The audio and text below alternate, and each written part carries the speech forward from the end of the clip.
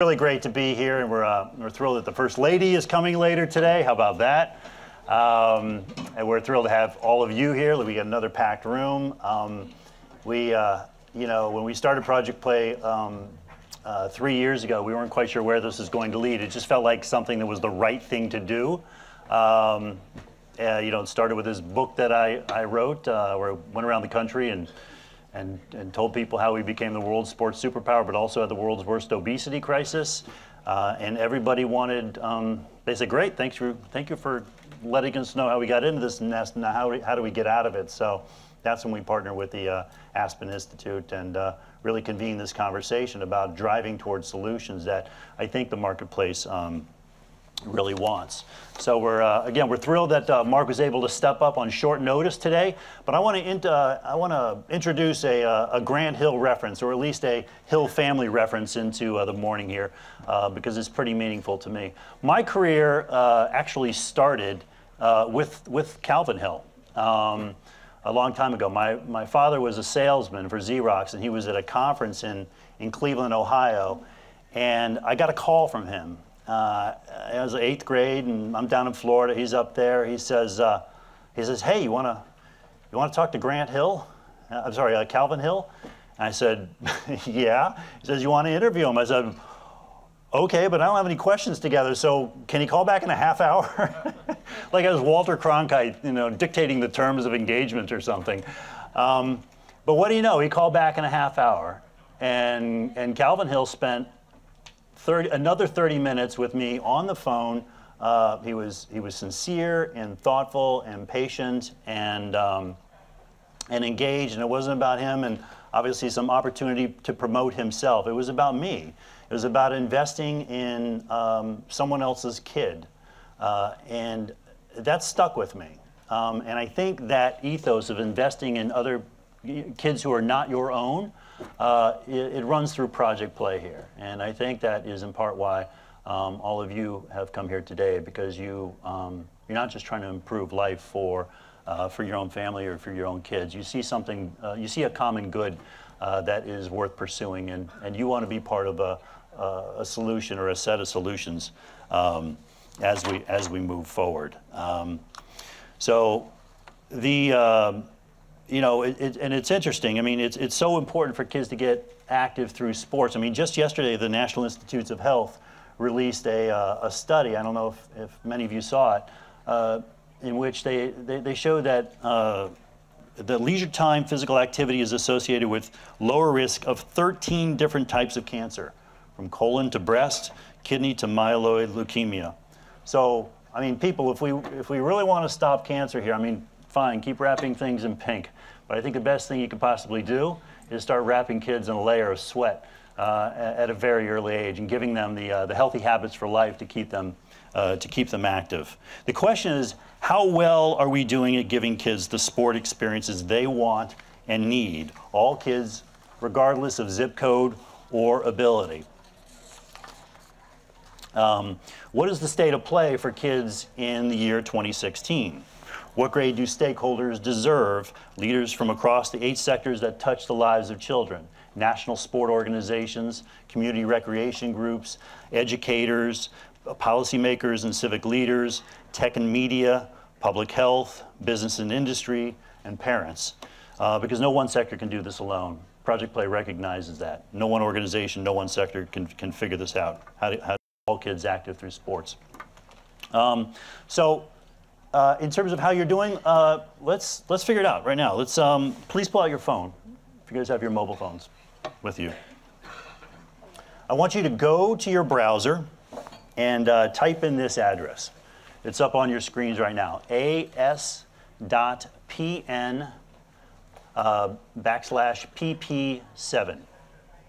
Okay, this is a Microsoft Pulse poll. We're working with Microsoft on this today. It's experimental. We're going to try it. We're going to see how it works. But we think it's going to work great. And we're going to use it to capture your feelings, how you feel about how stakeholders are doing in each of the 8 strategies in the Project Play report, Sport for All, Play for Life, a playbook to get every kid in the game. Strategies designed to build healthy children so we can build healthy communities. But first I want you to grade the overall state of play. So please answer this question. What grade do you give stakeholders in getting kids active through sports? A to F, what's it going to be? You'll also be asked which sector you represent, allowing you to see how the voting compares across those 8 different sectors that I just talked about. And you'll have about 2 minutes to vote, at which point we will close the poll. We plan to take your collective grade and plug them into a document that you have in your welcome packets. Our latest report called State of Play 2016, a draft of which was released today, a final version of which we will release in the coming weeks. This is another element that we are adding to the summit this year, an annual report that captures trends and developments in each area of opportunity identified in the Sport for All, Play for Life report. It also reflects the latest sport participation rates for children, courtesy of the Sports and Fitness Industry Association. Tom Cove, is Tom here? There's Tom in the back. Thank you, Tom, for helping us crank the data on that, digging into your database. It's really valuable. You can't manage what you can't measure, and so SFI's data, which is the best that's out there, is real important to our whole process here. So tell us what you think. We think tapping into the wisdom of the crowd is a better way to go than Tom Farrey or the Aspen Institute assigning a grade. While we may have created the framework for action, the 8 strategies for the 8 sectors, we would rather you stand in judgment of yourself. The organizations that control policies, practices, and partnerships in this important space. We at the Aspen Institute are more like, I guess, like shepherds of cats, right? We kind of convene people, we identify the greatest opportunities for progress. We kind of say, okay, that's where the milk is, and people are either going to go there or they're not going to go there. We will engage in a deeper way in select projects that we think will produce scalable or systems level or really meaningful change. And you'll hear about a couple of them near the end of the day. But our primary role is, as I said, convener and catalyst. Jim Whitehead, the CEO of the American College of Sports Medicine, described Project Play as, quote, the aggregator, the unifier, the commons for all honorable institutions that serve children through sports. We basically just smash together leaders, pump big ideas into the bloodstream, then organize the best of them in a manner that promotes innovation and cross-sector collaboration. So let's see what grade you guys gave yourself as stewards of the collective state of play. See if I can read this here. All right, so 60% C, 9% B, 0 A. Wow, all right. And then D, 27%, and F is 3%. Okay, so C wins. That's terrific. That doesn't surprise me. That sounds about right for what I would. You guys see, pluses and negatives, but certainly a lot of room for growth. I mean, personally, I would give an I, an incomplete. Now I know I'm kind of cheating here. That wasn't an option at all, but this is the host prerogative. We make the rules. That's why we're making you wear these kind of shoes here today. I actually have seen a lot of progress. And here, let me tell you why. I've seen a lot of progress in the past year. Fundamental progress. Key organizations adopting a concept of youth sports consistent with the ethos and strategies of the Sport for All, Play for Life report, which really was developed through 2 years of roundtables and inputs from 300 different thought leaders. At the launch summit last year, Surgeon General Vivek Murthy challenged stakeholder organizations to activate around the framework. And since then, we've seen U.S. soccer mandate small-sided, kid-friendly play at the youth levels and recommended no heading until age 12. I mean, the word mandate is, youth sport organizations typically don't mandate anything. This is a brand new space that U.S. soccer is going into an experiment that will be worth watching as we move along. We've seen the U.S. Olympic Committee take next steps with its American Development Model, providing guidance for clubs, coaches, and parents in how to engage children through a developmentally appropriate play. We've seen Major League Baseball launch Play Ball, part of a $30 million initiative to encourage participation in all forms of baseball activities. Wiffle ball, stick ball, just throwing, tossing the ball in the backyard with your friends or your parents. It's a response to the travel team culture that has made youth baseball, as Cleveland Indians owner Paul Dolan told me, a country club sport. We've seen Dick's Sporting Goods put faces on kids at risk of being left behind through storytelling, powerful storytelling. It's definitely worth watching if you haven't seen it already. The new film released at Tribeca just a few weeks ago called Keepers of the Game, about a girls lacrosse team in upstate New York in a Native American community, the type of community that we typically don't talk about when we discuss youth sports in this country. We've seen PE, a key agent for introducing a variety of sports to kids of all levels, gain access to new funding through passage of the new federal education law. Another positive development, last year the U.S. Tennis Association rallied 45 national sport governing bodies to take a shared action around Project Play, endorsing multi-sport play at least through age 12. It was a response to the trend toward early specialization that asked kids to commit to one sport year-round. Last month, the White House and the First Lady's Let's Move initiative announced an agreement with the USOC and 16 national governing bodies to provide 2 million beginner athletic programming opportunities throughout the year. Also last month, we saw the release of the National Physical Activity Plan with its first recommendations for the sports sector. Access to sport was a key theme. These are all positives. Those actions and many more are noted in our State of Play report that you have with you. Organizations that tell us that the Project Play report has been useful in shaping or informing their work include the NBA, USA Hockey, Major League Baseball, the USOC, Nike, ESPN, the NCAA, NBC Sports, USA Football, the USTA, USA Baseball, USA Field Hockey, the LA84 Foundation, Partnership for a Healthier America, and of course the President's Council. And congratulations, Shelley Foll, who's at home right now, and Chris Watts on your launch of the new 0 to 60 campaign and the 60th anniversary of the Council. But what we haven't seen, at least not yet, is systems change at the community level, and the policies and structures that guide which children get access to sports, which do not, which are told they are athletes and which are not, are told they are not. Youth sport is increasingly dominated by early forming select teams that sort the weak from the strong well before kids grow into their bodies, their minds, and their interests. I felt compelled to hop on that bullet train myself as a father, not wanting my kids to miss out on playing in high school. It's gotten to that. And I can tell you that it's not all bad. The car rides with your kids are terrific. You get to actually talk to them a little bit. The self-esteem that flows from your kids being part of something special.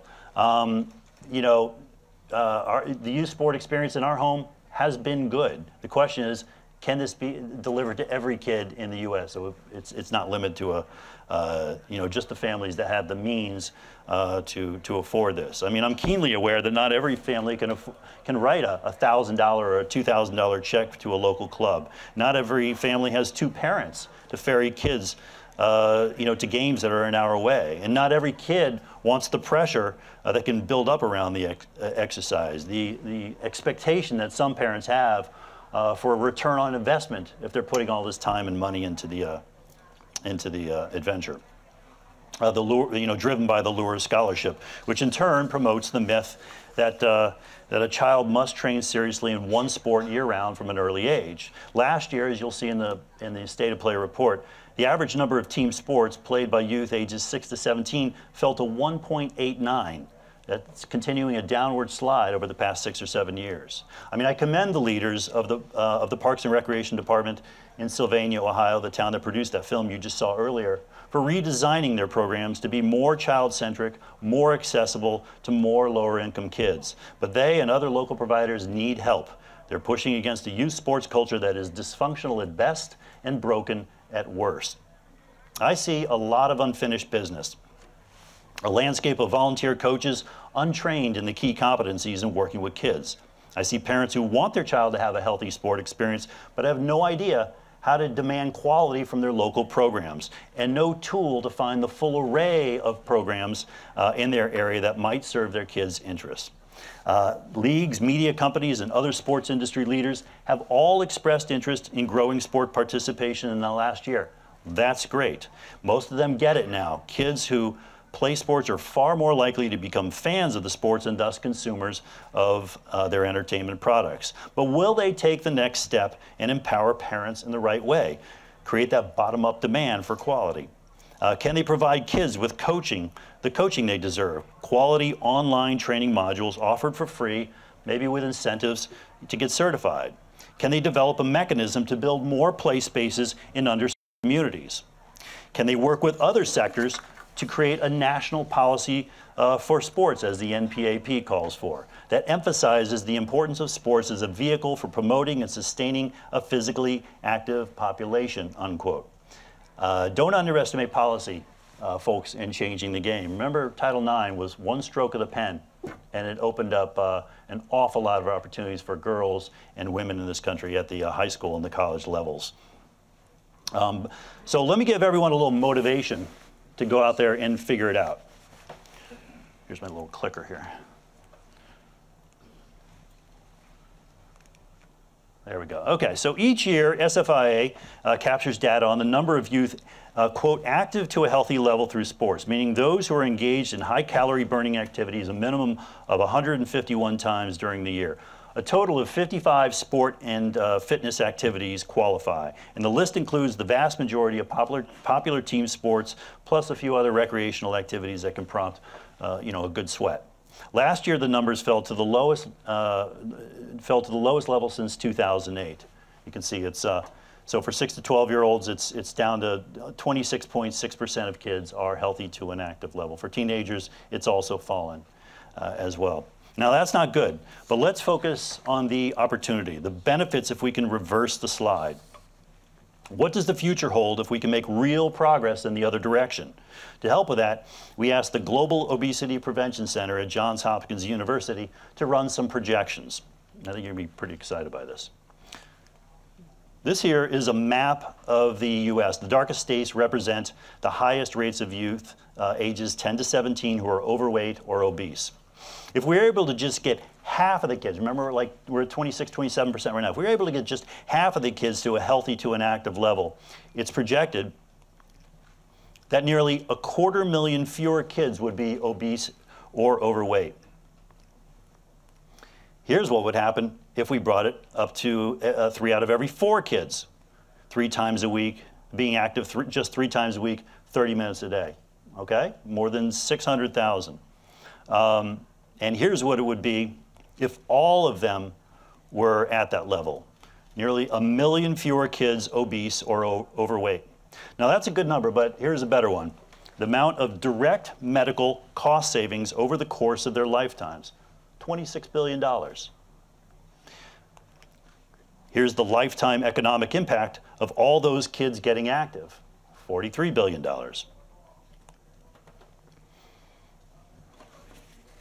And then here is, and since people live active people live longer lives, here's how many years of life in aggregate we would save. That's a lot of life that we can give kids and better our society as a whole.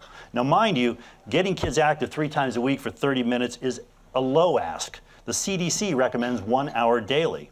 If youth met the CDC standard, here's the projected impact.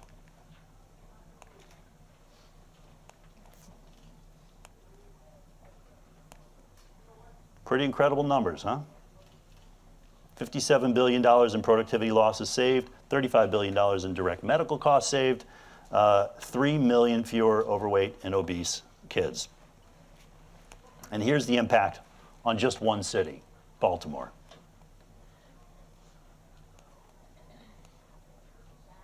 100,000 years of life saved. I mean, so my question for you folks, is it worth the effort, what you're doing here in your work? You know, is it worth squaring the pyramid of sports, providing all kids, regardless of zip code or ability, with physical literacy by age 12, with the ability, the confidence, and desire to be active? Is it worth activating around the 8 strategies for the 8 sectors that touch the lives of children, asking kids what they want, reintroducing free play, encouraging sports sampling, revitalizing in-town leagues, thinking small, meaning being creative with the use of in the development of play spaces, designing for development, training all coaches, and emphasizing the prevention of injuries, because safety does need to be part of this conversation too. This is Donovan Hill, a young man I met 3 years ago in my work as a reporter, and that's his mother, Crystal. Donovan was paralyzed at age 13, trying to stop a runner with a goal line tackle using a dangerous head-down technique he alleges was promoted by his coach. That coach was supposed to be trained through Pop Warner, but wasn't, and Pop Warner later argued in court that it had no obligation to make sure he or any coach is trained. And in January, Pop Warner and the coaches who were sued settled with Donovan for several $1 million. Last Friday, less than 12 hours after we announced the First Lady as our featured speaker, I got word that Donovan had died. Yeah, he'd gone to the hospital and to get one of his skin grafts from his pressure sores treated, and something went wrong in surgery, and his heart failed, and he was 18 years old. So as a journalist, I have no plans to stop telling the stories like these. I really believe there's no progress without truth. And I think stakeholders deserve truth so they can design true solutions. But I hope they figure it out. I hope you figure it out as you move along. As more parents are withholding their children from sports that they are unsure will produce positive health outcomes. That is a drag on participation. So let's be clear. That's Donovan before he passed. So let's be clear. Project Play is not a framework for more of the same in youth sports, more untrained coaches, more travel teams. It's not about taking that model and applying to all the kids who are not active right now. It's not, Project Play is not about turning back the clock to a bygone era. One that it's easy to forget. We didn't make a lot of room for girls or kids with disability back in the day. It's an aspirational model, an appeal for values-based leadership by those with the ability to improve the game and make it more accessible and more affordable to more kids. Over the next several years, expect to see a corporatization of youth sports. Large companies, entrepreneurs, venture capitalists, even billionaires are already getting into the space, aggregating assets and content. This will play out really in one of two different ways, I believe, depending on where they perceive the market opportunities to be. They will either try to wring more cash out of the families of the 4 out of 10 kids who play sports on a regular basis, or they will try to find opportunity as well in engaging kids who are outside of the pyramid, kids that often aren't their own. The one thing we can count on, I can promise you, is that kids will want to play. Okay? More than 4 out of 10 kids want to play on a regular basis in this country. You know, when my youngest son, Kellen, who's in the room here, I don't want to embarrass him and point him out right now. When he was just a little guy, he would come downstairs and the first words out of his mouth every morning were, "Young, go play. Daddy, young, go play." Young, go play means, do you want to go play in toddler speak? And so off we would go. We go to the toy room and we turn the couch into a pretend end zone, and or we do shoot little mini hoops, or we go outside and kick in the backyard. As Maria Montessori observed, play is the work of the child, and so for us as stakeholders, we need to kind of keep that in mind, I believe, as we move forward, because it's a lot of times just not getting in the way of the natural instinct of the child, creating a sports system that will, where we listen to what they want and they need, and then design activity that will engage a greater number of kids that are currently involved in the system. So do you want to go play? I mean, it is I think these are words that we can build the health of the nation on, and maybe even a few businesses, if that's the incentive we need to make it happen. So I want to leave you with that thought. We're going to leave the live stream right now. Thank you for joining us. We'll be coming back for the 11:20 for the conversation with Billie Jean King, and followed by the First Lady and Craig Robinson and my colleague at ESPN, Mike Wilbon. Very excited about that. So we'll see you back then, and also, Tom, do you think we need some play this morning? Absolutely, Tim. What do you have in mind? I don't know. I'm an Olympic fencer, so why don't we get some fencing going on? Done. Tom, have you ever fenced before? No. So one of the things of Project Play is sports sampling. So I think you should sample some fencing this morning. All right. Who wants to see Tom fence? So I run a foundation called Fencing in the Schools, and we bring fencing programs to PE and after-school programs around the country. And the only thing with fencing is you need an opponent. So I happen to know a very good fencer / general who said he would be willing to take you on. So can we bring up the general right now? And you want to keep your glasses on? No. All right. All right. We're going to have 2 rules this morning. One, we don't want you guys to fall off the stage, so we're not going to have you move too much. All right, where's our general? Come on down, Joe. Round of applause for the general. Don't kill me, General. Okay. All right, come on stage. We'll get you guys on stage. On stage, okay. Yeah, I'm gonna show you a few moves first. So Tom, you're gonna come down here. So these are actually some foils that we use to introduce fencing to the kids. Very simple. So in fencing, you score by turning the light on. So that's what these foils do. That's what we try to do for kids as well, is turn the light on using the sport of fencing. Are you a righty? Righty. Take that. Mm-hmm. Are you a righty? I'm in either way. All right, so you're gonna go back down this way a little bit. We've got a tight space, but we'll make it work. So the first thing I'm gonna show you guys is on guard. Well, you gotta face Tom this way. All right, so check this out, guys. You're gonna hold up your foil. That's no honor. You gotta have honor, General. You gotta have some honor. Hold on. Let's make sure your light's on. There's no honor with journalists. So let's have you get on guard. Tom, you come over here. Yeah. Before you go, you get on guard. Okay. So face him like this. Good, this is on guard, okay? And you're only gonna take a few steps, so retreat, your back leg first, moves first. Good, let me see your retreat, General. Only one retreat, so don't go off the stage. And then when we lunge, our arm comes out, and we extend forward. So lunge, recover. Lunge, recover. We're gonna do one practice, and then we'll do a real thing. So you're gonna be a target for him for a second. Tom, you're gonna go towards him, and when you reach him, you're gonna lunge and turn the light on the target. We don't wanna see this. Okay, one thrust. Here we go. What about the Johnny Depp? That doesn't work. That doesn't work either. All right, and go. Well, we don't want that, but that's all right. So that's a miss. Every time you do this, technically you're missing. So as you move, you want to keep your elbow here and just give him one thrust. Do that one more time. From here. Yes, but you make steps. Move your feet. Get closer. Good job. All right, now the general is going to use you as target practice with the foil. And point towards him, General, and go. Oh, you're not supposed to block. You're supposed to help him. Help him first. General, let him. There we go. All right, you guys are going to help me. Whoever hits first is going to get the point, okay? In fencing, before we start, we say on guard. Can I get an on guard? On guard. I need a better on guard than that. Can I get an on guard? On guard. When I bring this foil down, you guys are going to say fence. Fence. They're gonna go at it. I'm gonna duck, because I don't know what this is gonna happen up here. Whoever gets the light on first is gonna get the point. Okay? Wow. All right, here we go. So let me get a big on guard. On guard. Don't take more than 2 steps back. Falling off the stage is an automatic loss, okay? So here we go. Right. And when I bring the foil down, let me get a big fence. Here we go, and here we go. Tom's going forward. Let's see who's gonna score. Oh, not yet, almost. Someone's gonna score here. This is really great technique, guys. Oh! It was a tie. We have to do one more point. One more point. This is for the honor of the Aspen Institute, okay? We gotta do this. Here we go. Can I do this one? If you want. I don't know if it's gonna work, though. All right. Here we go. On guard. Everyone big on guard? On guard. By the way, who's ready for the general here? Let me hear it for the general. Let me hear it for Tom.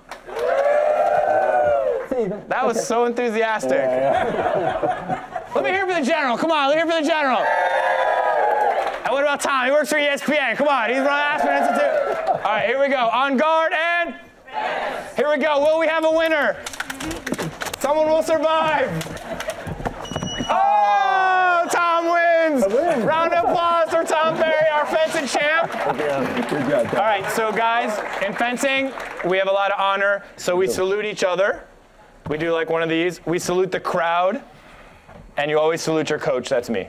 Good. Thank you, guys. Round of applause for these guys right here. Great. Thank you. Great job, guys. We need a picture real quick before we go anywhere. Hold on. You guys can take off your mask so we know who you are for the picture. You hold it. You like it on? All right.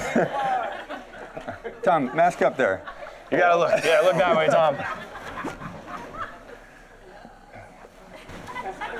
What a great sport. Awesome. Thank you, guys. Hope you guys had fun. Thank you, Tim. Have a good break. Thanks, Tom. Thank you.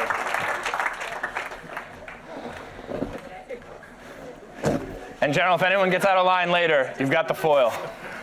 What's that? Thank you. I said, if anyone gets out of line later, got you've got the foil at your disposal. That was really good. Good job. Thanks. Thank you. Got all in. So Mark, are you up now?